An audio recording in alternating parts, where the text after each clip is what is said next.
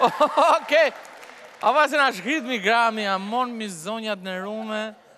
Mizonjat në rume me këto... Ama se jemi ko protestash. Edhe keq kuptohemi let me këto... Edhe vetëm kur vjena një me shtiz, kështu. Presidenti Ilir Meta ka dhënë një intervistë për Deutsche Welle në Berlin, ku ka komentuar edhe djegjen e mandateve nga opozita shqiptare. Sigurisht që presidenti do shprehet, po mua më ngacmon më shumë fakti që në këtë mes është dhe Monika, e shoqja. Gruaja mi gruaja, mi zonjat në rume. Kështu që kemi marrë guximin të përkthejmë fjalën e presidentit, në qoftë se këtë fjalë që ai ka thënë për Deutsche Welle do t'ia kishte çuar direkt gruas tij në mesazh për shembull. Dhe ja, dëgjoni si shprehet presidenti në intervistën zyrtare. Vlerësoj se çdo veprim ekstrem nuk i shërben demokracisë. Tani si drejtohet Monikës në SMS. Sipas mendjes tonë, sigurisht, se mos thoni që Mona, po që janë mi gru këto budalliqe që bëni mi aman se na merut fare në intervistë. Nuk i shërben forcimit institucioneve dhe nuk i shërben njëkohësisht as integrimit europian të vendit që është dëshira e çdo qytetari shqiptar. Mona sashi. Po na fliqet mi gru, na fliqet me këta të hujet. Po në mezi po presim të na e varin ca, ju shkoni na boni hatan. Aman mos na ngatroni më situatën se kisha zënë kaq rahat. Më qafsh. Intervistat e. Si vazhdon tani intervista zyrtare? Është koha të kemi një hap prapa nga opozita. Si i thot gruas. Thiri mendjes grua. Në intervistë. Por, mendoj që është koha të kemi edhe 2 hapa pas nga qeveria dhe kryeministri, të cilët duhet kuptojnë që përgjegjësitë kryesore për qeverisin e këtij vendi janë të tyre. Tani si i shkruan Monës. Amon zemër më falë, se te prova pak.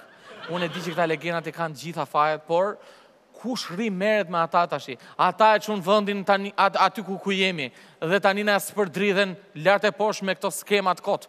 Ah, moj zemër. Ata janë fajtorët, po tashi edhe ju të opozitës mblidheni që i kallabollikun.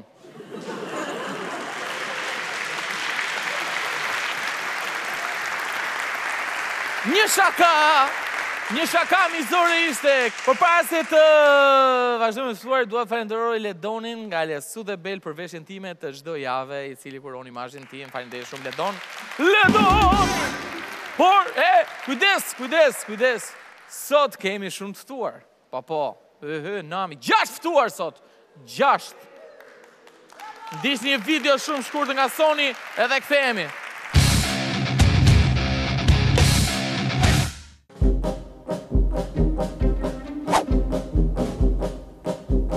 Përshëndetje, si jeni? Përshëndetje.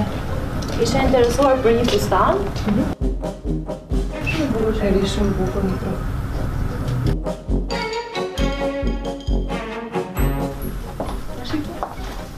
Super të re. Shumë bukur.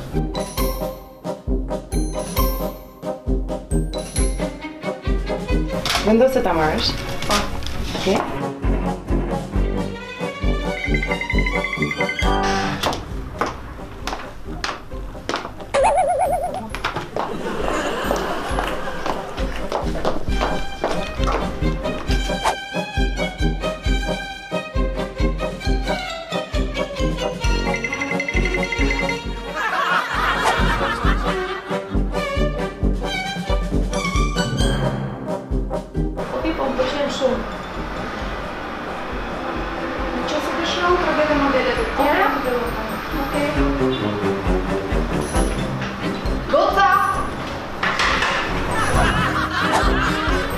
Si kalova? Përshëndetje. Mirë? Ky është interesant. Mund ta provosh? Një bluzë, ndoshta të bardhë, që vishet poshtë këtij, se këtë dua ta marr. Mos e ke ato bluzat atje brava? Ja të shohim kolxha.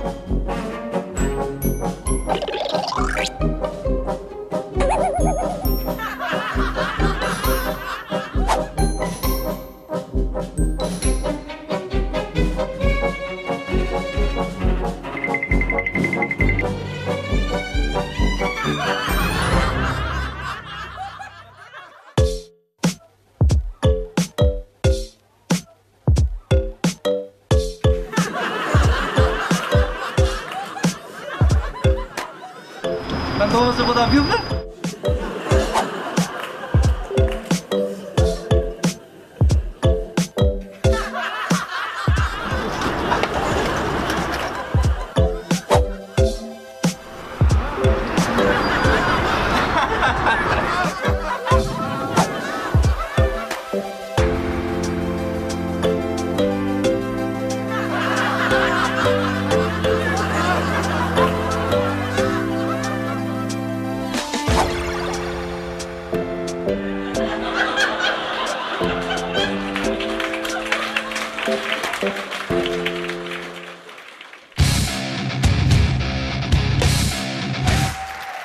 Mirë se u kthye në studio! Qetëso! Okej, qetëso, tani do vi një njeri që sa herë flet krijon trazira. Është shkrimtar, gazetar dhe analist. Kohët e fundit është bërë edhe stand-upist, showman. Është një nga njerëzit më kontrovers që ka ky vend. Kur të gjithë ngjiten, ky zbret. Kur gjithë zbresin, ky ngjitet. Zonja dhe zotrinj, Mustafa Nano!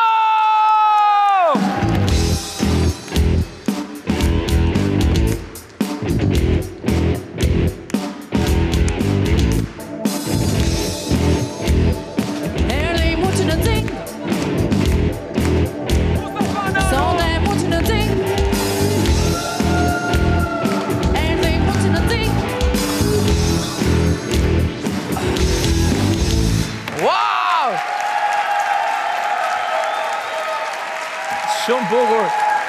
Hajde. Bravo, po për qarë? Për gjinset. Për gjinset, bravo. Mi se erdhe. Mirë se gjithë, që ka më bukur se sa duket në ekran. Ashtu, ha? Po. Faleminderit shumë. Mund të virish më shpesh. Në fakt se neve që kemi këto emisionet jo të thella, pra që janë kështu që merrem me roz, me limonate, me kështu gjëra, nuk mund të mos merremi dot me xhinset e tua që ka ardhur sot.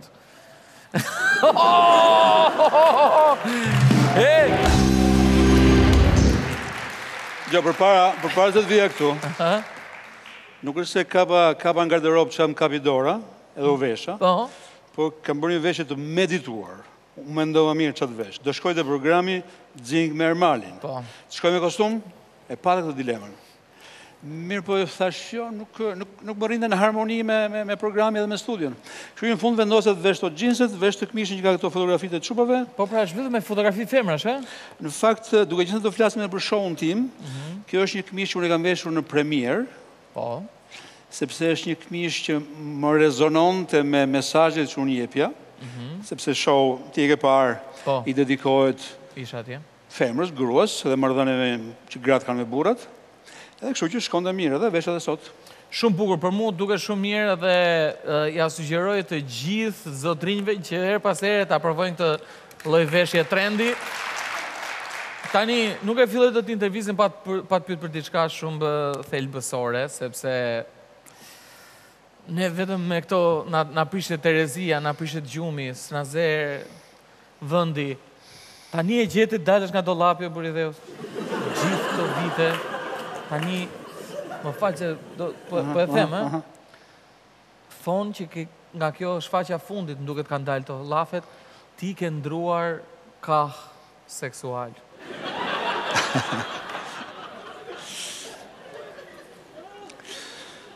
Gjo, ka pasur një histeri online në për portale, edhe kjo histeri ka pasur si refren titullin Mustafa Nano është gay.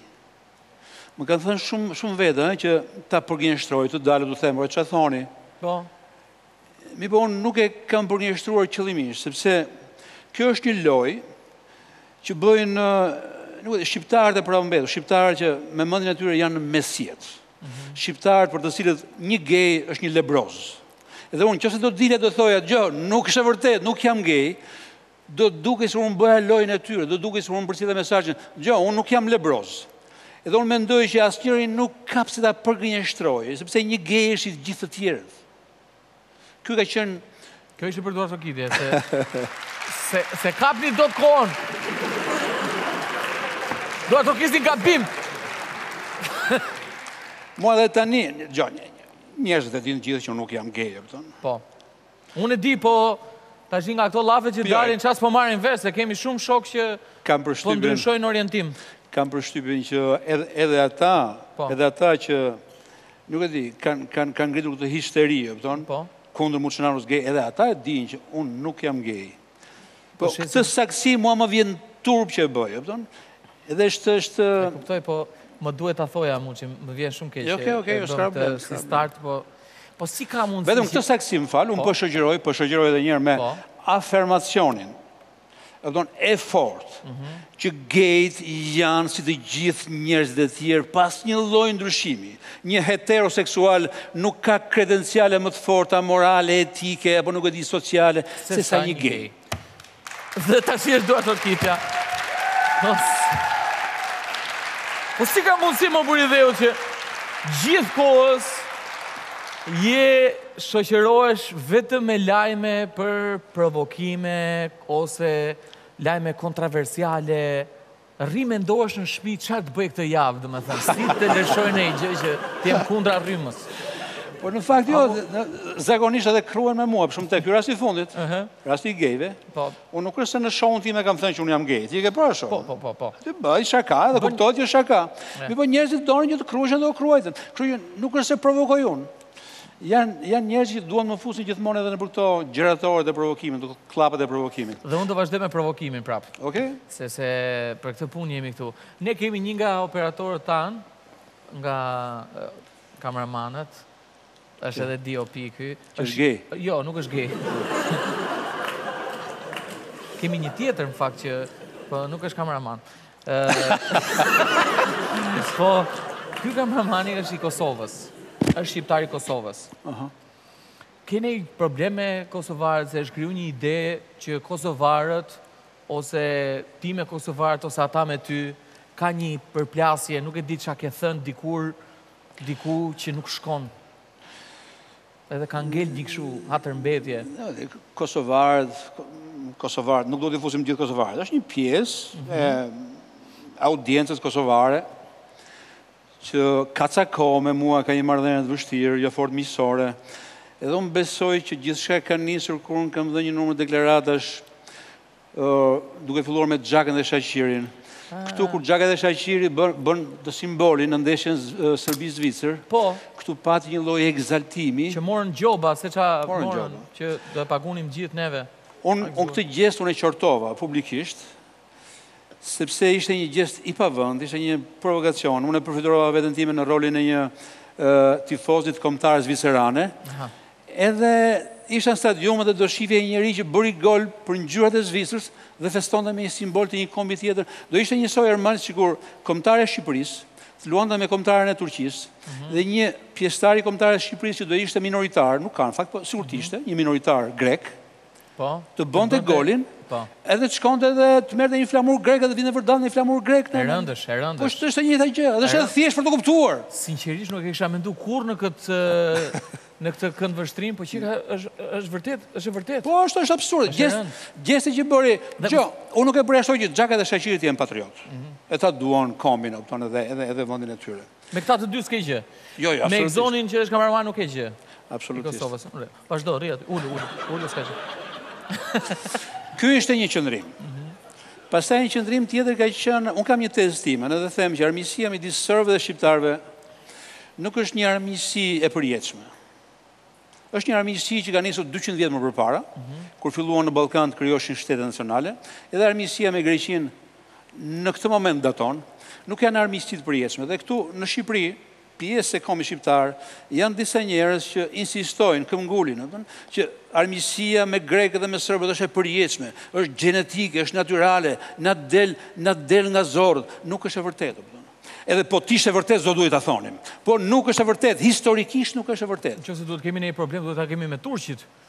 Me sa di unë, që kam studiuar biologjinë. Kjo është një tezë interesante.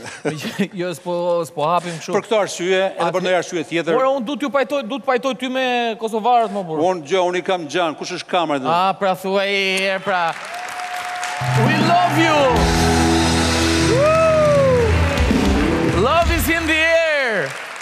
Tani kur dalin këto faqet, Muçi e do Kosovën, Kosova e do Muçin.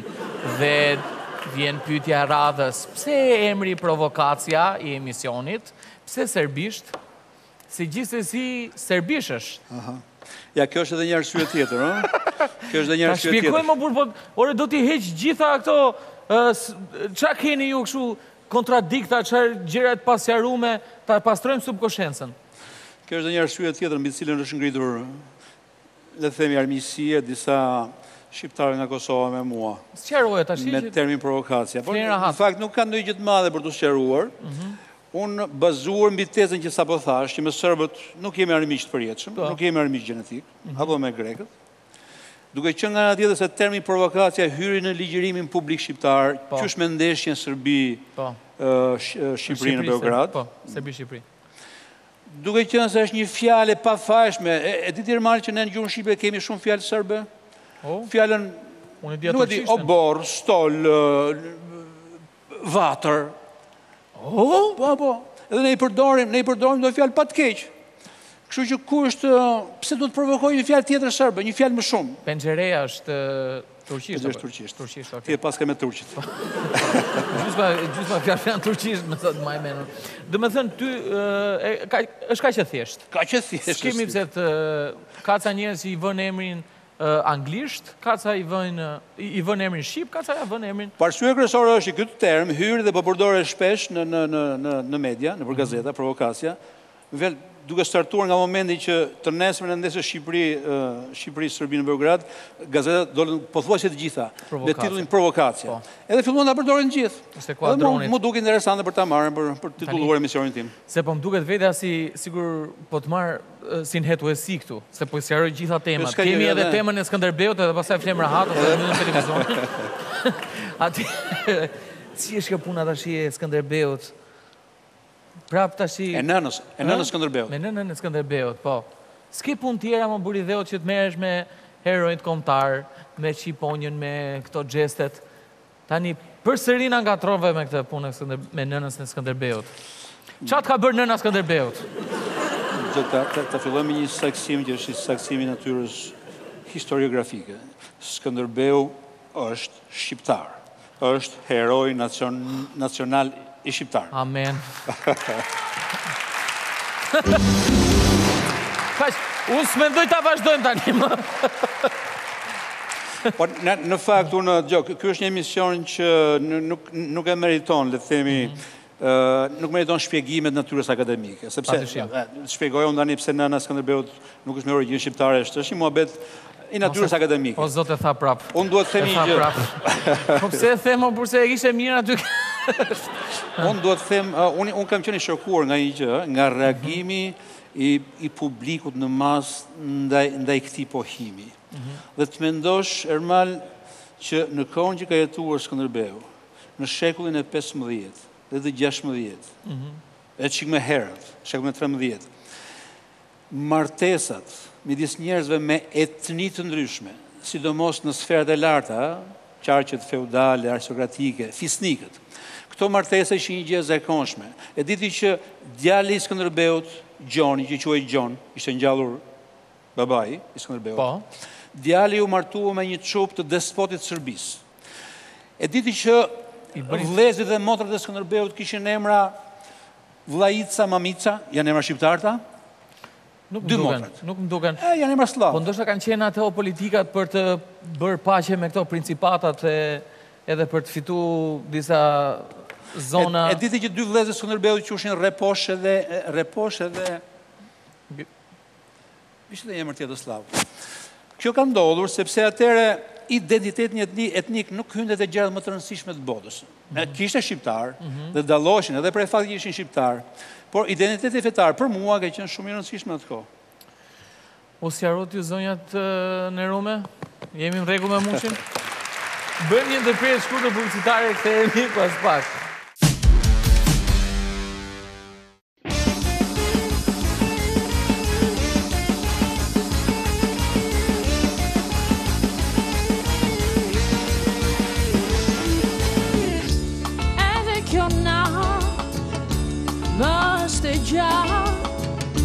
Të presëvish në për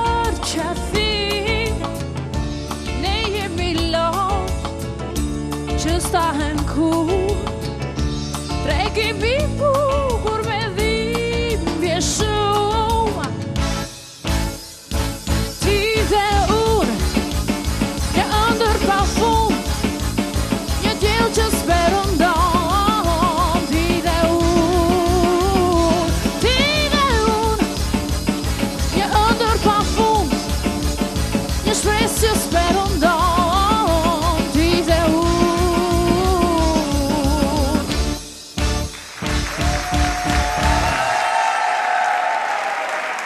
Janë ka fjalë që subkonscienca e njeriu t'i ruan edhe kur përmenden këto, ti direkt bën asociacionin me atë kohë për cilën ti ke vuajtur ose ke qenë i lumtur, edhe për shembull kur dëgjoj provokacia më kujtohet gjithmonë kacia. E dini çfarë është kacia, ëh? Kacia është ajo që mbledh plerat dhe sa herë që në shtëpi fshihej ose mblidheshin, unë isha ai që Ermalin merr kacin. Çfarë do që tisha duke bërë do të çosh atë mesha kacin edhe ta çoja në vendin ku ishin mbledh plerat. Dhe që atëherë unë nuk shkoj me asnjë vend tjetër pa kaci me vete. Që mos shkoj ta marr, po shkoj direkt. E kam kacin me vete. Hop, urdhro. Ke ndonjë fjalë ti që të rënqeth mishin për shembull? Edhe saksia është fjalë e tmerrshme. Përgatitu ose shko të pastrohesh sa të përgatis drekën. Përgatit është fjalë shqip. Në fakt, herët ka qenë në formën pregatit. Pregatit. Pastaj e ka ndryshuar dhe është bërë përgatit. Sot është fjalë shqip, përgatit. Interesant. Për mendimin tim, ishe mirë me frëngjishten. Kot kalove ke serbishtja me deja vu. Gjithë emrat e tu janë deja vu, tatatu, ratatu. Në fakt ka qelluar, nuk është se e kam mani. Ka qelluar. Nuk është ka qelluar, nuk e kam në vetvete. Bile është një nga gjërat që ja qortoj vetes. Për to titull e programe me fjalë të huaja. Më ju kujtohet deja vuja e Mustafa Nanos? Si thoni sigur ta rikthejmë tu dhe t'ja kthejmë deja vun. Kemi përgatitur formatin tënd, por s'kemi ekran. Sipas atëherë ekrani është këtu, aty duket mirë, por ti do ta shohësh atje tek ai ekrani aty. Atëherë, shkoj me foton e parë në Xing me deja vu.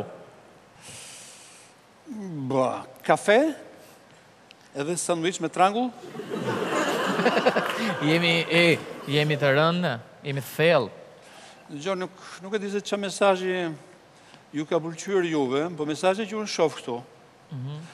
Këtu kemi ca gjëra konfliktuale që rrim bashkë, kemi kafen me sanduiçin. Po. Kemi edhe një konflikt brenda sanduiçit, sanduiç me trangull. Po. Pa majonez, pa gjë fare. Edhe trangulli është komplet i paqërum. Po. Ka njerëz që e han kastravesin me gjithë lëkurë. Edhe unë bëj pjesë e këta njerëzit. Vërtet? E laj mirë. Po? Edhe pastaj s'ka problem. Ka vitamina lëkura kastravesit? Jo, nuk e di, po më shijon, ka shije. I shoku im ha dhe bananën me gjithë lëkurë për atë punë, po. Atëherë kjo, le ta quajmë fotokonflikti. Me qëra fjala kafe nuk e kam qef. Nuk e pi kafen? Kafen, jo. Okej. Shkojmë për foto tjetër? Pema vidjetri. Pema e Krishtlindjeve me foton e Sali Berishës në vend të yllit.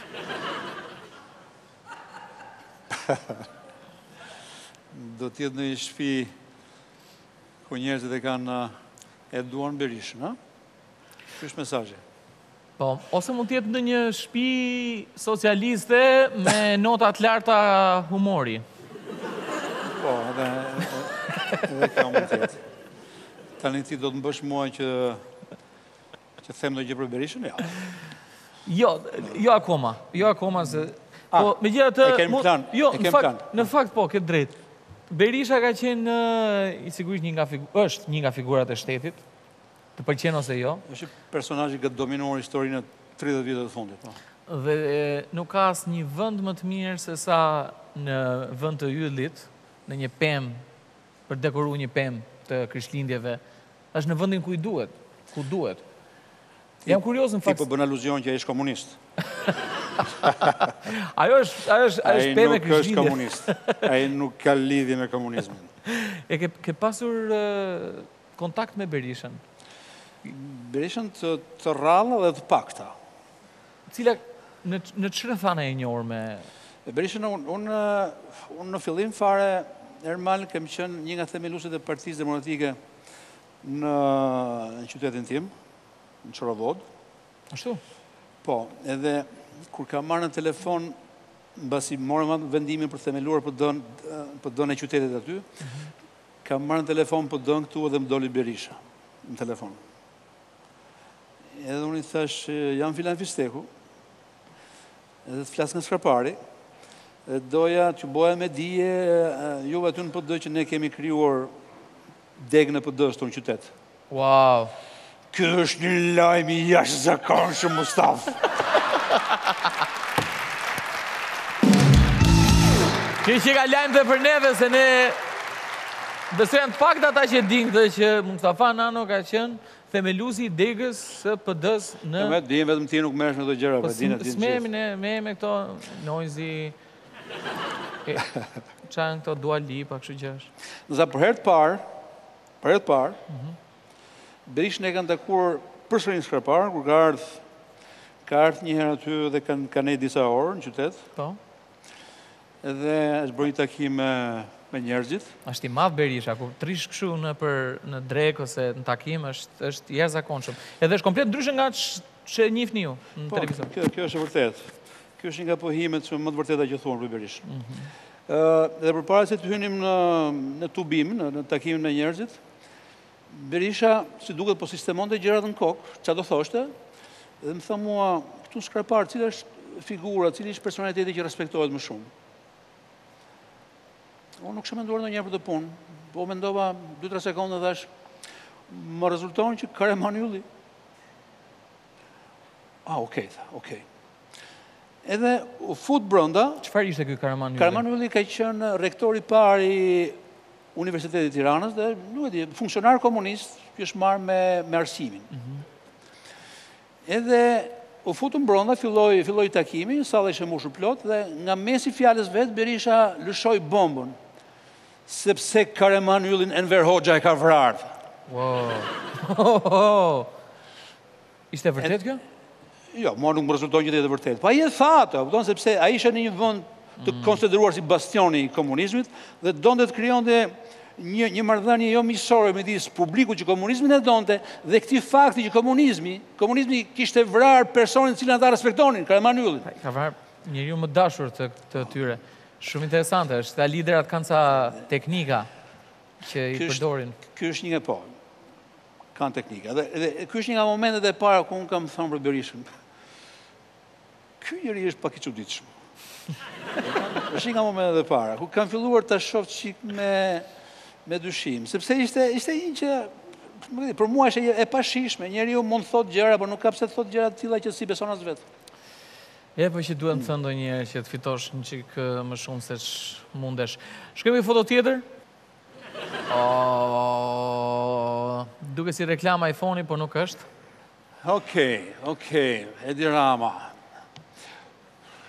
Nuk e di, herën e fundit fare kam pas një i bisedë vështirë me këtë në WhatsApp, po shumë vështirë, edhe ka ca kohë.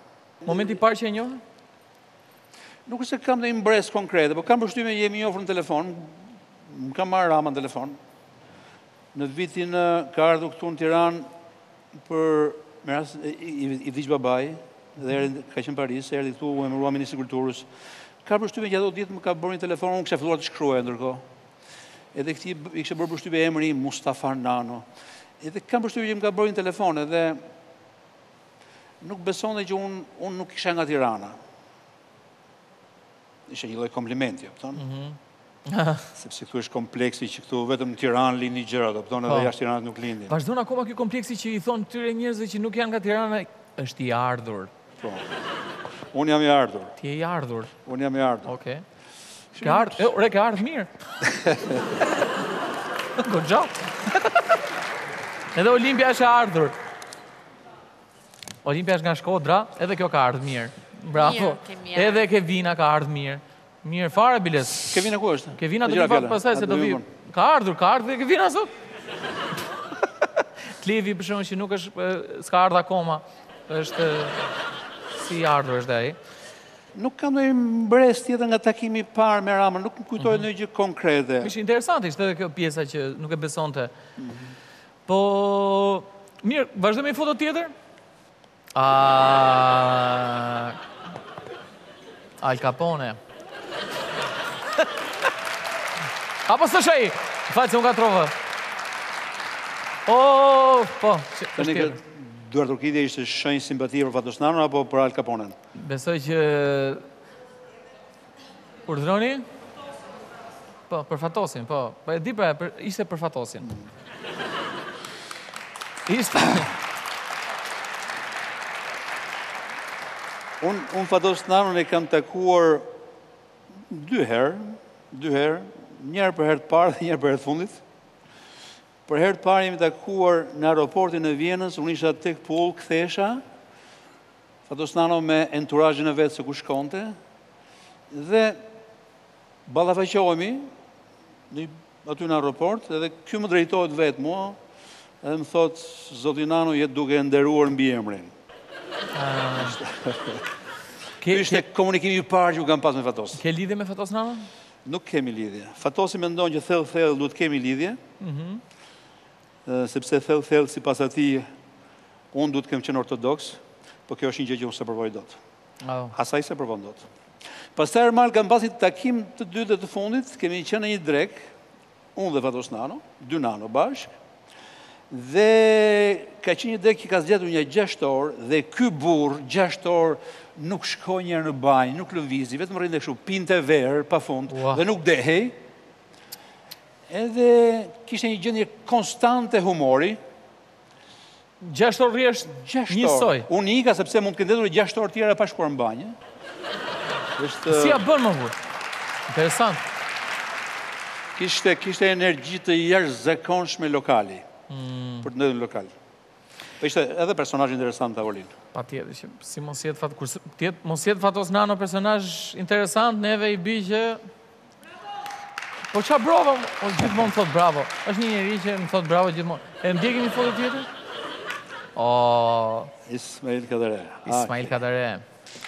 Okej. E meritoni do të lidhje Ismail Kadare.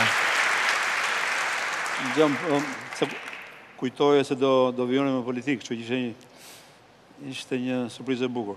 Ismail Kadare, Ismaili është, në qoftë se unë ditë shkruaj, ka që ditë shkruaj, sot, ky ka qenë edukatori imi parë. Në vel, unë di ka që ditë shkruaj prej këti. Mjeshtri, e?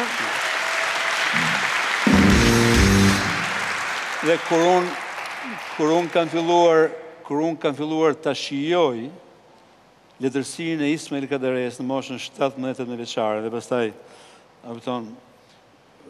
më vonë e kam shijuar e ca më shumë, sepse u rritë dhe aftësia ime për të shijuar. Unë kur nuk e kam menduar, se isha një lezues i thjeshtë, kur s'e kam menduar që do vinte një ditë në cilën unë do takosha me Ismail Kadaren. Edhe për herë të parë jam takuar, i kemi marrë një intervistë, kam qenë unë, Fatos Baxhaku dhe Andrea Stefani, që nuk jeton më, edhe që unë do doja një duarokitje.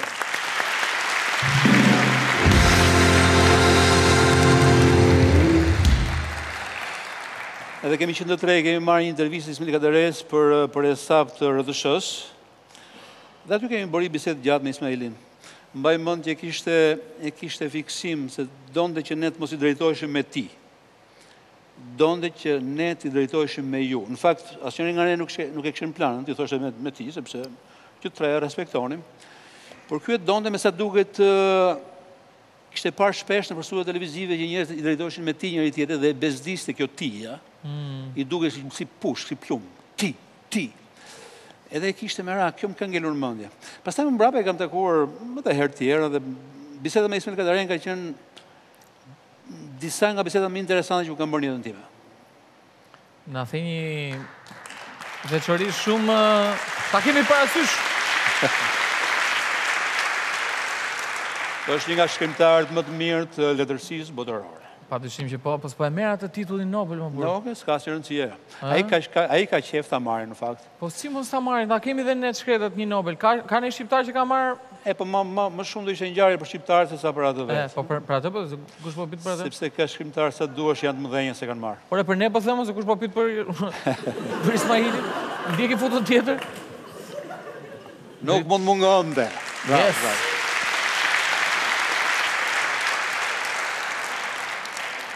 Pasha i po është dhe kjo? E qënë ti Ermali i vogël në gjatë komunizmit, ka pasur disa tandema, dyshe, që përmendë që gjithmonë dyshe. Ti po të përmendje njërin, të përmendje edhe tjetër. Po. Si që ka qënë për ca kohë tandemi Enver Hoxha me Shehu. Po edhe tjera, në fushat ndryshme. Ky ka qenë asociacioni i parë, kur përmendje Ismail Kadarian, do përmendje edhe Agolli, edhe në komunizm. Ky është një personazh krejt ndryshe, shkrimtari mirë, edhe si shqiptare, një burr zotni, kështu si i kam njohur unë, se unë i kam njohur vonë. Edhe, kur e kam takuar për herë të parë, jemi takuar te Rogneri, dhe ky më tha mua, kush është shkrimtar në familjen tënde? E thashë, nuk ka shkrimtar në familjen time.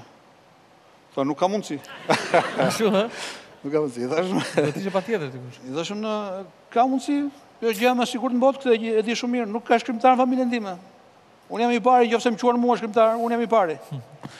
Okej, dhe iku ky muhabet, ndërkohë po flisim për gjëra tjera, dhe në një moment unë i them për gjyshen time, i them, gjyshe ime ka qenë një grua e paditur, e pa shkolluar, e pa dalë, e pa lëçitur, por kishte një aftësi të çuditshme, i thash unë. Ajo maksimum mund dinte 500-600 fjalë gjurë shqipe, po i përdorte ato me një mjeshtëri fantastike, me një zhdërvjellësi prej shkrimtari.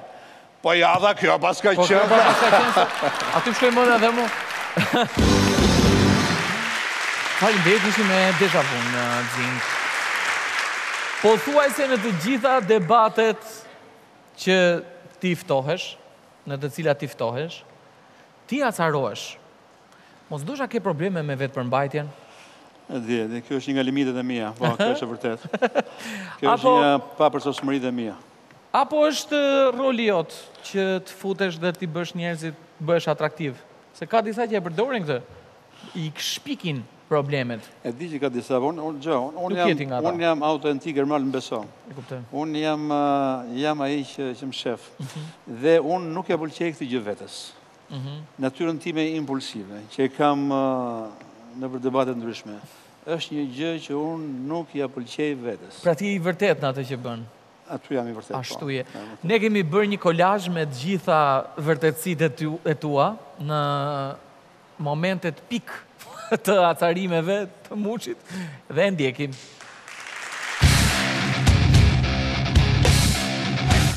Ke hyrë në një det që nuk din not. Unë jam përballë njeriu që opton që është një kokë e mashtrusit. Pjesa më e ulët e kurbës time televizive është kur jam përballë teje dhe bashkëqirit. Meqense pas ke kurbën e ulët, po e ngrem kurbën atëherë të shkojnë në nivelet larta. Po nuk e ngresh, mjafton prania jote sa të ngresh. Qëroni grimin, që unë që të rëndoj grimin do të demonstrojnë. Ja, kjo me mund të qeni idiot. Ke një zuzari vogël që si të rësitur. Ke një palacho, bashkë dhe shok të tjerë. Do treqesh vëmendjen nga kjo. Po idiot, po përdojnë. Kjo mo, edhe lakurisht. Po që ka ndaj, do të përdojnë. E nis nga vetja, pasaj merr me tjerë. Me gjysh bluks. Zuzari vogël, po që ka ndaj. Vëmendjen nga Idiot. Ja, kjo me mund të qeni idiot. Ju je qëroni grimin. Idiot. Jo idiot, për kryç.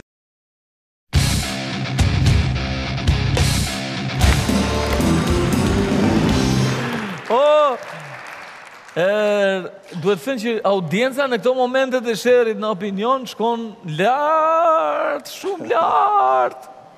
Edhe Blendit i interesojnë, pavarësisht se mundohet ta përmbaj panelin aty dhe të thotë qetëso, mendoj unë që ja bën aty, se nuk e kam parë. Kjo është e sigurt, Blendit i interesojnë. Mirë, nuk doja ta komentonim të se s'ke që i komenton, ne bëm komenti për para, por kam edhe një situatë shumë interesante, sepse ma do mendja që ty të kantrojnë shpesh me Fatos Nanon. është e vërtet? Po, më ka qëlluar. Të shton Fatos Nano, ne kemi bërë një sketch me Muçin, si që i thonë miqt, dhe do ndiqni një sketch me Mustafa Nanon, me ca njerëz dhe me Fatos Nanon.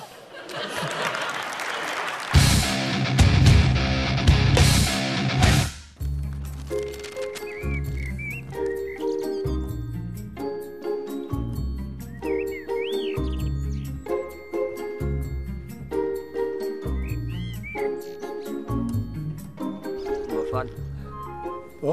Je ai që mendoj unë se je. Besoj se po. Ai që shikon, pa të prishur punë, një autograf doja. Autograf? Po, në duhet se laps, unë nuk kam se laps. Asun s'kam. E bëj një foto më mirë? Po, okej, sa kushton asgjë? Faleminderit, shumë faleminderit. Okej. Po të bësh një zgjedhje tani, pra për ju do votoja. Faleminderit. Zgjedhje. Bo.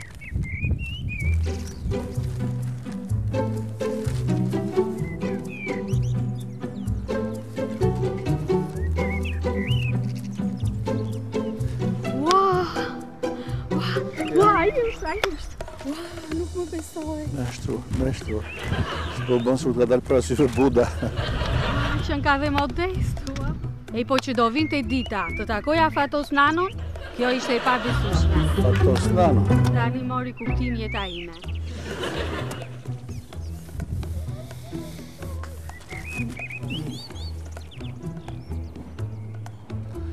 Edhe nuk ngjajnë. Me ke nuk ngjani ju? Ditë vështirë zot, me Fatos Nanon. Leri më këto, ti je Fatos Nanon, të njohi. Unë nuk jam tosi, jam Muçi. Që bëri tosi, që bëri Muçi. Aja Nano ti? Nano jam, kjo është e vërtet. E pra? E pra, po nuk jam Nano që thoti. Shqipëria një Nano ka nxjerrë, dhe ai je ti. Po, bën shumë qefin, po dhe i tjetër, nuk është pa gjë. E më pasaj në copë emisioni bën ai.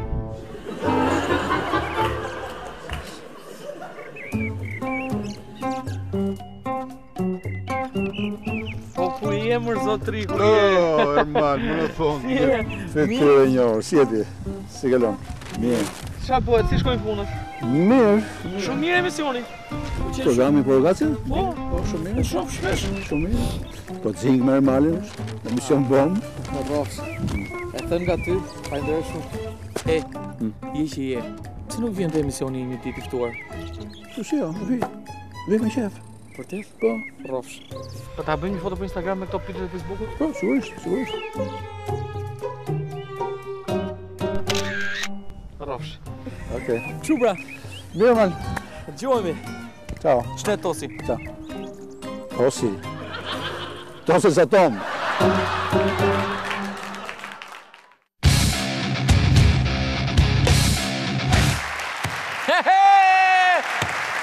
Ashe,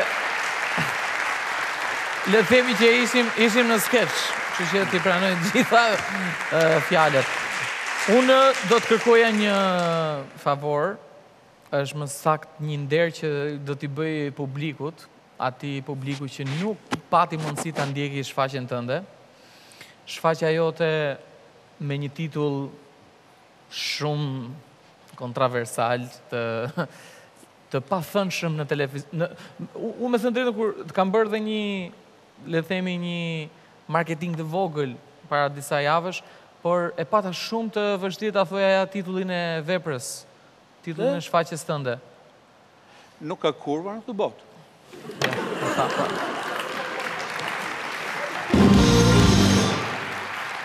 Mund të kishe përdorur nuk ka prostituta në këtë botë. Për titullin. Kurva është më, është një term, më duket mua që është më antik, më i vjetër. Besoj unë, ose në gjuhëtar unë do di më mirë.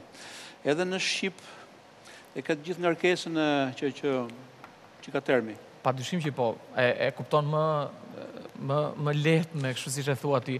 Por dua t'i bëj një nder gjithë atyre që nuk patën mundësi ta ndjekin shfaqjen, se mbas 3 minutash Mustafa Nano vetë në studion e Xingut do bëj monologun, pjesën që më pëlqeu mua më shumë, dhe besoj edhe auditorit që ndoqi shfaqjen, pjesën që flet për, le të themi, thelbin e shfaqjes. Fundi shfaqjes. Fundin e shfaqjes. A mund të themi që ky ishte thelbi?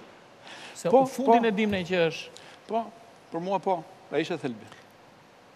Mos u shkëpusni, ai që shkëputet që ndron kanalin në spion.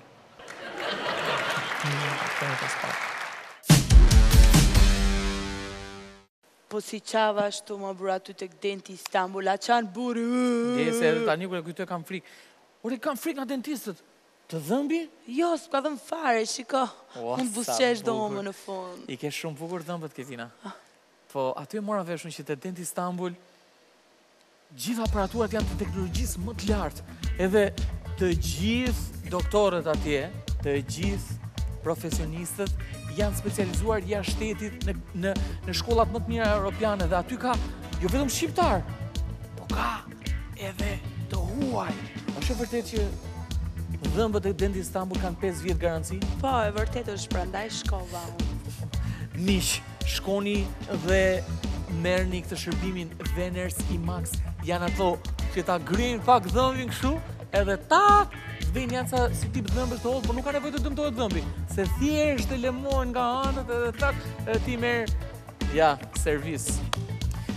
Denti Istanbul e gjeni në qendër të Tiranës, mu në qendër të Tiranës, aty të rrethi dhe mu në qendër të Elbasanit.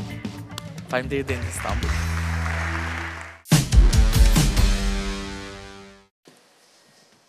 A keni flok të thatë dhe të dëmtuar? Ja zgjidhja. Ray Jones sjell për ju shampon brillantante me vaj jojoba. Fal vetive të shkëlqyera të vajt jojobës. Ua, dhe ti me vaj jojoba. Brillantante është shampo që me vetit e vajt jojobës gjallëron, ushqen dhe hidraton flokët e dëmtuar duke u kthyer atyre vitalitetin, ndritësimin dhe elasticitetin e duhur. Për një trajtim më të plotë të flokët tuaj, Ray Jones sjell gjithashtu dhe balsamin dhe maskën brillantante. Ray Jones është një zgjedhje e shkëlqyer për ju. Nëse doni të keni flokë si ne të treja, ose si Nora Istrefi, merrni Ray Jones në të gjitha marketet dhe bëjeni shampon tuaj.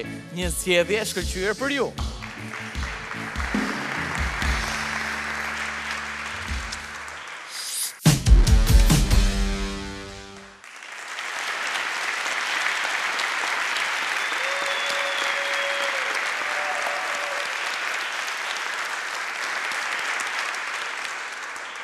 Zakonet dhe traditat të cilave ne u përkasim dhe mes të cilave ne rritemi janë të rëndësishme, janë shumë të rëndësishme, ato ka një forcë të jashtëzakonshme, ne nuk mund të ikim dot atyre. Është një tregim i Ernest Kolligjit, në cilin del qartë në pa forca e përbindshme e zakoneve. Në këtë tregim flitet për gjakmarrjen. Personazhi qendror i tregimit quhet Doda, një djalë nga Malësitë e Mishkodrës, i cili kthehet natë dhe pasi është diplomuar në perëndim, kthehet dhe ushtron profesionin e mësuesit në Shkodër. Dhe aty njeh një vajzë me emrin Nusha, me cilën bie në dashuri. Tregimi nis me pyetjen e madhe, të rëndësishme: a ka send më të mrekullueshëm në këtë botë se me i sjell qytetënimin një kombi zhyt në errësinën e patijes? Është Doda që bën këtë pyetje. Dhe është po Doda që u vihet për pjekjeve për ta shranjosur për shpirtit kalamaj dhe gjakmarrje. Kjo betejë bëhet qëllimi i madh i jetës Dodës. Por një mbrëmje, jeta e tij merr një kthes fatale te porta e shtëpisë. Ai gjen një malsor i cili i thot: "Qofsh vet, e tjetër e keqe mos gjetet. Zeka ka vdek." Zeka ishte vllai i Dodës, vllai i vetëm i Dodës, të cilin ai e donte si dritën e syve të vet, si jetën e vet e donte. Ja kishin vrarë. Aty për aty, mendjen ja sulmoi në mënyrë të papritur, madje në mënyrë të dhunshme, ideja se sipas kanonit të lek Dukagjinit i takonte Dodës që t'ja merrte gjakun vllait, por nuk e mbajti gjatë në kokë këtë ide, e hoqi nga trufi. Të nesërmen, ai mbriti në fshat mes maleve për të varrosur vllain. Në dhomën e madhe, ai pa që Zekën e kishin shtrirë në mes të dhomës, me gjerdanin e fishekëve ngjeshur mbas brezit dhe me pushkën për bri, simbole këto të trimërisë dhe burërisë të tyranëve. Burra dhe fistit po e vajtonin zekën në mënyrën e tyre, duke i rënë gjoksit dhe duke qerë fytyrën në stil homerik. Ndërsa vështrimi i babait ja trazonte dhe turbulonte shpirtin Dodës, sepse Doda dinte si ta lexonte atë vështrim. Është radha jonë për të vrarë, është radha jote të birë. Madje këtë gjë babai ja tha aty në praninë e burrave disa minuta më vonë.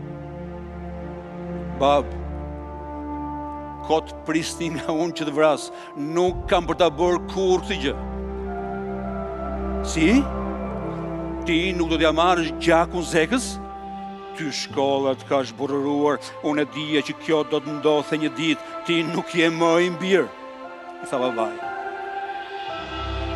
Doda sidoqoftë varosi vllajin dhe u kthye në Shkodër. Dhe aty vendosi t'i rikthejë jetës tij, të cilën ai mezi e kishte ndërtuar dhe të cilën e donte shumë. Vendosi t'i rikthejë jetës me shkollën, me kolegët, me nxënësit, me hartimet, me nushën, me betejën e madhe të jetës tij për ta shranjosur prej shpirtit kalamajve gjakmarrje. Për pak kohë besoi se kjo gjë ishte mundur, por shumë shpejt kuptoi se ky ishte iluzion. Shumë shpejt kuptoi se pas vdekjes së zekës asgjë nuk do të ishte më si më parë. Kudo që shkonte, i duhej të përballej me fjalë që sëndise, me vështrime nënçmuese. Askush nuk i jepte mbështetje dhe mirë kuptim në vendimin që ai kishte marrë. Deri dhe nëna e nushës, e dashurës tij, vjera e tij e ardhshme, e priste në shtëpinë e vet me insinuata të pashishme. Kam dëgjuar se ke vendosur të marrësh gjak dhe mirë bën, veç bëj kujdes dhe mos rreziko veten. I tha ajo një ditë. E kush drejtin ta paska thënë se dua të marr gjak? Unë nuk qes pushk, harrojeni, sepse plumbi do më vriste idealin e jetës, i tha Doda. Nësa vjera e tij e ardhshme e vështroi si urdonët i thoshte, ku mojnane, si më karanhise një dhëndër i tillë me cilin po tallet bota. Një ditë, te pragu i shtëpisë, ai gjen të njëjtin malsor që i kishte sjell lajmin e vdekjes së zekës. I gjithë bajaraku flet veç për ty. Vrasë i zekës vjen vërdall në përfshat dhe po e bën jetën sikur asgjë mos ka ndodhur. Pasha Zotin, një gjë e tillë nuk ka ndodhur ndër ne në qindra vjet. I tha malsori. Mos më hecni më për të punë, ja priti shkurt Doda. Nderi është yti. Unë për vete nuk kam lënë gjak pa marrë deri më sot. Mirëmbeç. E bëri malsori dhe u largua. Doda mbeti te pragu i derës, shoqëroi me shikim siluetën e malsorit që largohej. Pas pak u fut në dhomë. Në murin përballë ishte fotografia e zekës. Doda ja nguli sytë asaj fotografie. Kapi tëmthat me duar, po ndjente se apeli i gjakut stroqyshor po fitonte mbi kulturën që ai kishte marrë. Doli nga shtëpia dhe krejt rastisht takon priftin e famullisë. Do më shtjefën, i thot, si që din baba, po më kërkon që të marrë gjakun e vllajit. Mirë, por nuk i pëlqeu reagimi i priftit. Ai e pati në majtë gjuz justifikimin. Mos ja vëre, janë zakone që nuk ndryshojnë lehtë lumiku. Ishin të dy miq të ngushtë, të dy të arsimuar në perëndim në të njëjtin qytet. Bën debatin copherë, derisa në fund prifti me një ton nervoz dhe me zot të ngritur i tha: "E po gjaku uj nuk bëhet marzotni, jena shqiptar." Aty për aty, ideja se të tjerët mund të mendonin se Doda po nguronte prej frikës dhe jo prej kulturës dhe bindjeve që ai kishte marrë. Apo thonë me fjalë të kanunit të Lek Dukagjinit, se ai po nguronte prej tutet dhe jo prej burnis. Kjo ide pra e bori të vuaj dhe kjo vuaj dhe ishte shenjë e qartë se ai po rekuperonte atë malsori që kishte pasur gjithkohën pa e ditur brenda vetes. Unë nda nga Dom Shtjefni i dëshpëruar dhe kuptoj që këmbët po e çonin në mënyrë instiktive në një pjetore. Ai nuk hynte në për pjetore. Ishte hera e parë që po hynte në një pjetore.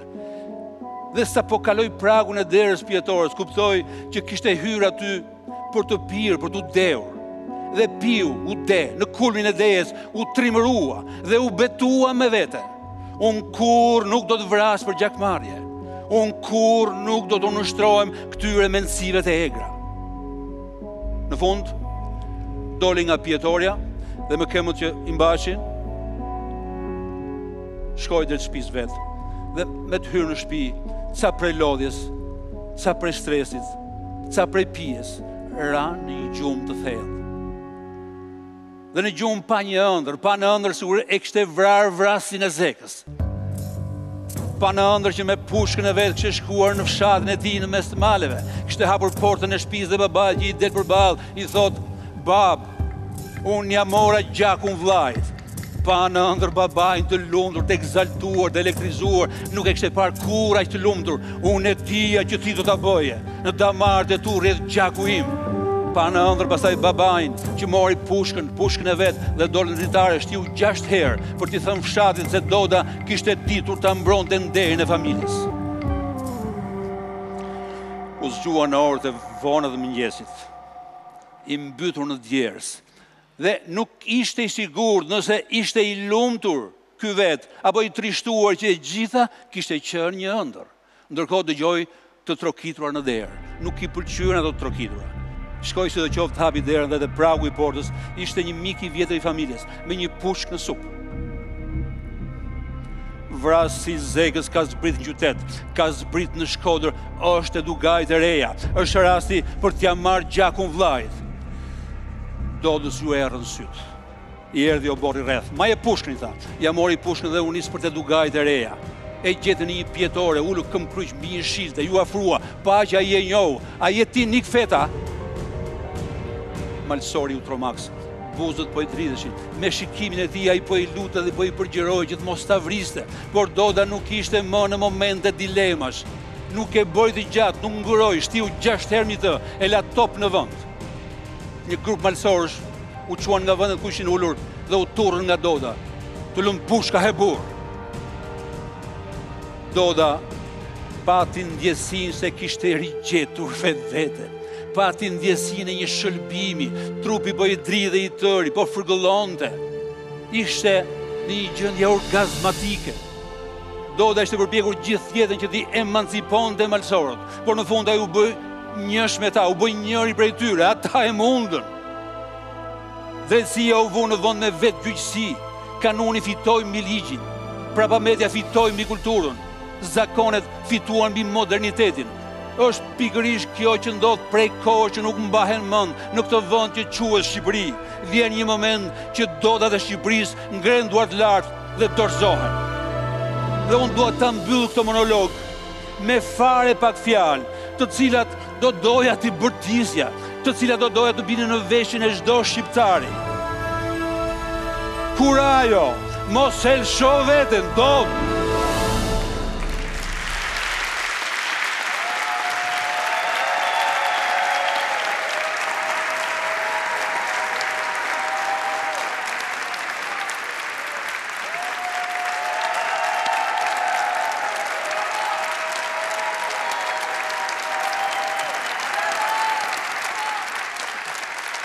Mustafa Nano!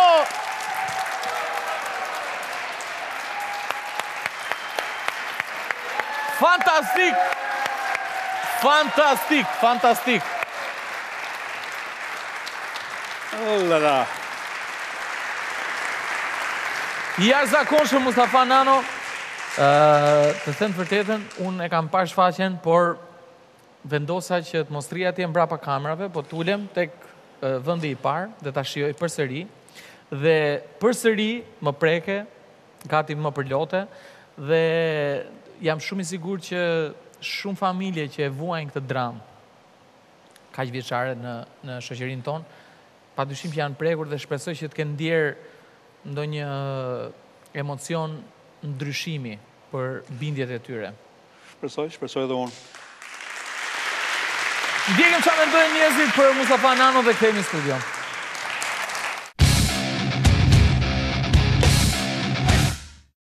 Sot jemi për Muç Nanon. A ju pëlqen Mustafa Nano? Shumë i mirë është. I mirë? I mrekullueshëm. Shumë i përgatitur është. Muç Nanoja është njëri shumë i mirë, është njëri që flet gjithmonë drejt, ato që i di thot ashtu siç janë. A keni një vërejtje për të? Sa do pak të vogël? Unë nuk ja di se nuk i di se do t'i dish prejardhjen e qyshe teke pasaj. Po unë e di si njëri që jep në televizion, është shumë i mirë. Atë gjoje më shumë llafin Mustafa Nanos, Ramës apo Berishës? Asnjënit hiç fare. Berishës. Berishës, ë? Asnjënit. As Ram, as Berish nuk dua me i pa me sy. Se nuk e dogji mandatin Mustafa Nano? Base ka pas frikë se jasë në vendin unë, për shemë. Kujdi? Ndoshta. Se për ca këtë do. Pa pasha zotën, pse i degin, e tek që degin, është pun tjetër, puna e tyne si ma tepër. Pse nuk e dogji mandatin kë? Mustafa? S'është të vërtet Mustafa? Po ti kujdoja gjoje fjallën të këtë treve të shumë.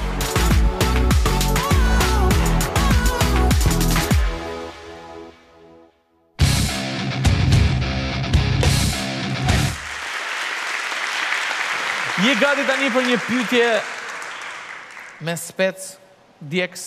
Unë kam ardhur këtu vetëm për këtë pyetje. Vjen Kevina!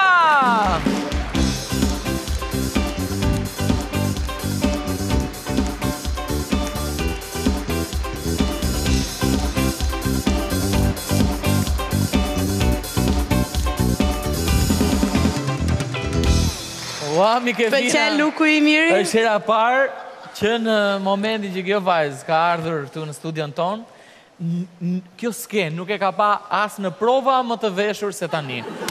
As në prova! Madje duhet i ketë marrë borë se këto rroba nuk ekzistojnë në garderobën e Kevinës. Ja, vash tani, kujdes. Në garderobën time këto rroba ekzistojnë, edhe në përditshmërinë time. Por çfarë të bëj ty, më? Atëherë. A pse ke thënë ti të vishët? Jo. Ishte thjesht një zgjedhje ime, thot pse çfarë ka? Golf me pantallona, nuk di, mi që s'ke vesh në i fustan si për golfit, si për pantallonave. Nese, jam shumë kurios, besoj kjo veshje ka të bëj me pyetjen. Patjetër që po. Se ka një arsye që. Patjetër që po. Tani pyetja ime është kjo. Në qoftë se do vishesha gjithmonë kështu, do e shikoje rubrikën time ti? Ku e ka ke Ilda Beleri. Ke ajo zona e atyre deklaratave kundër veshjeve. Jo, Kevina, unë nuk kam ndë i gjë me mënyrën se ti vishesh në këto rolin që ti ke, sepse jeni një program të caktuar, që është programi Xing me Ermalin, që është një show, edhe unë nuk kam asgjë, ti je në rolin tënd, ti bën gjë në dur për mua. Bile edhe unë po ta bëja programin e Ermalit, unë nuk do të pranoja të veshur kështu. Shikon? Pra, kritika ime nuk ka pasur të bëj me veshjen e thelb. Ka pasur të bëj me lakurisi në vendin e gabuar. Ajo ka qenë moderatore, Ilda Beleri, dhe është moderatore. Po, është moderatore në digital. Edhe unë pash një veshje të parapërshtatshme. Pastaj, gjë Ermal, është një debat që bëhet në perëndim, këtu nuk bëhet, edhe mua në vere që u di që nuk mund ndojë njëri në këtë shqetësim timin. Këtu ka një lloj hiperseksualizimi, edhe këtu Kevina mund bjerë dakord me mua, besoj që të gjithë bjerë dakord. Ka një hiperseksualizim në mjedisit, që ne bombardojmë kudo që shkojmë, nga imazhe të çupave të bukura, në për spote publicitare, në për televizion, në për klipe, kudo. Sot ka dhe tanga për çupa 6 vjeçare. Kjo është e tepërt. Në për filmat me kartona, ti ke hirushët dhe princeshët që janë me bysët të dala, me gjokset të nxjerr. Pra, ka një lloj hiperseksualizimi që mua më shqetëson. Unë dua të femra të mbetet pak ai misteri, ti lihet pak vend imagjinatës, më pëlqen mua kështu. Është e qartë, është shumë e qartë edhe e di opinionin tënd. Unë mendoj që ke shumë të drejtë në këtë që thua, kështu që hiqi pantallonat edhe të dan rregull. Ciao. Edhe golfin, vishu si njeri. Mirë, tash i ka kalu ora, do më thënë, jemi në basë orës dhjetë e... Në fakt edhe mua gjë më e panatyrshme që më ka parë sytë 10 vitet e fundit ishte Kevina e veshur ashtu. Po, s'ka lezet, nuk e di. Si mund vi njeriu me golf në studio? Ishte si e sanduiçi me trangullin brenda. Me trangull mes. Ka konflikt. Ma dje, tash ishi po ikte, e pas që kishte dhe i trangull në gjep. E ka kështu për kafen, shoqëron kafen. Jemi gati për pyetjet nga Facebooku! Pyetje nga Facebooku, pyetje nga Facebooku. Para se të filloj, ti ke Facebook vetë, apo i ke mbyllur gjitha këto rrjete sociale? I kam mbyllur. Shumë, pas ke shpëtu, sepse po të shifje këtë Instagramin e Kevinës, për punën e hiperseksualitetit, do kishe një të mbështrim tjetër. Vijoj me pyetjen e parë. Game Death 123 thot, je pro apo kundër bashkimit kombëtar? Pro, sigurisht. Pro.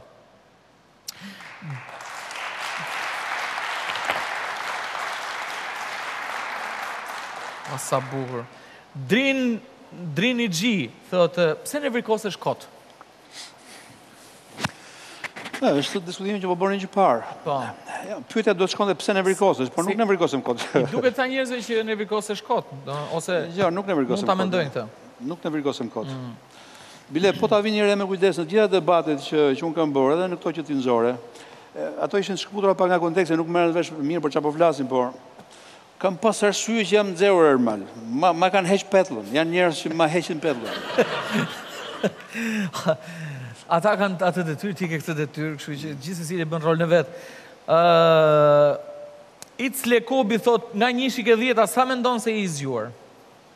Unë mendoj që jam çun inteligjent, por nuk e di. Jam çun inteligjent. Armen Truku thot, çfarë lidhje ke me lobin grek dhe a ke marrë lek nga strukturat greke? Të doli emri ty atëherë kur doli kjo lista? Doli, po, doli. Doli, ha? Me sa euro ta kishin nxjerrë ty? Nuk e mbaj mend, duket se 30.000.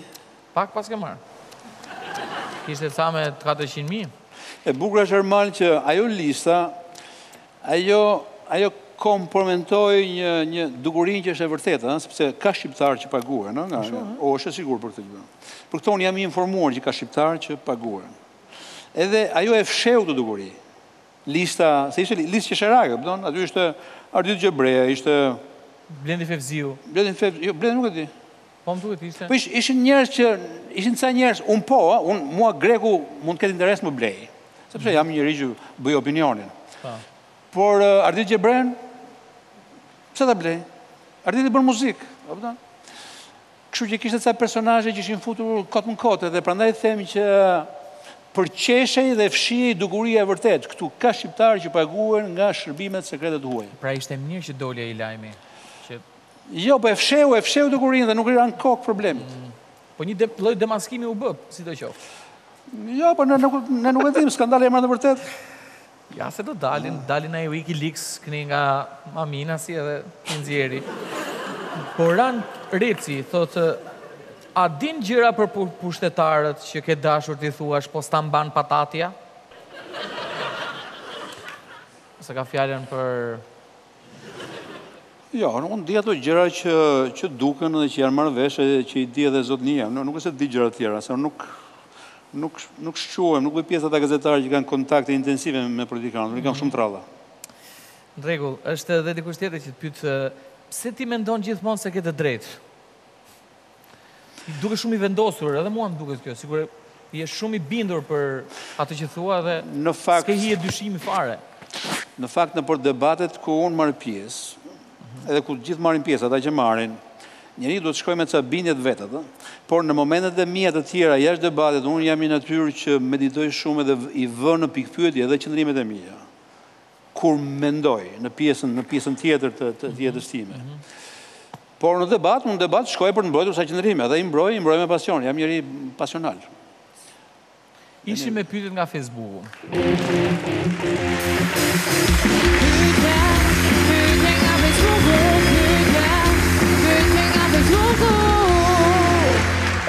Atëherë, unë Mustafa falenderoj shumë. Ma ktheve qokën, që të kam ardhur të provokacja, tani është radha jonë t'ju vim juve. Po deshe mund të cilë një ditë ke vinën, ose Olimpian, bashkë me bandën, po më mirë pa bandën. Po, mund vind të dyja, pa bandën. Po, mund vind të dyja. Edhe pasat na vish prap ti, se këshu ishtë kjo. Ne ju sjellim si puna ti Zarfit, që ka 100.000 lekë brenda, njerë ja u sjellim, ja i sillni, është një zarf që kalon nga i familjen tjetër. Unë kisha një lloj dyshimi nëse unë në këtë program do inkorporohesha mirë. Mirë po, këtë dyshim rast, sepse unë ndjeva mirë sot. Besoj ja arritëm qëllimin. Unë falenderoj që ishe këtu me ne sot edhe mbi të gjitha jam i lumtur që jo vetëm mesazhi që ti dhe për të ndaluar fenomenin e gjakmarrjes, i shkoi në zemër gjithë shqiptarëve dhe atyre që e kanë këtë e vuajnë këtë pasojë, por mbi të gjitha jam i lumtur që ti u pajtove me kosovarët. Po. Themi pas një ndërprerje shumë të shkurtër me një tjetër personazh.